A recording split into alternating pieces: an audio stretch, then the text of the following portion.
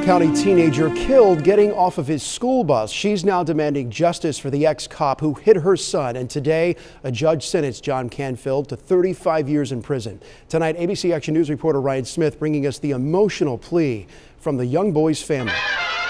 You don't know the pain that you have caused our family. 13-year-old Jaheim Robertson's parents in tears, breaking their silence in court. My son was mowed down and killed by John Canfield, an ex-cop who chose to drink your sorrows away and then get behind the wheel. Investigators say John Canfield's blood alcohol level twice the legal limit when he hit 5 students from Dundee Ridge Middle Academy walking near their bus stop. She started screaming, saying, "Daddy, help me, Daddy, help me." An off-duty Polk deputy and father chased after the suspect. Jonathan Quintana remembers Canfield stumbling and had this to say about plowing down a group of school children. He advised, "Your daughter." Canfield claims he suffered a medical episode, saying a liver issue caused him to black out. I had no way of controlling the events that occurred on April 27th.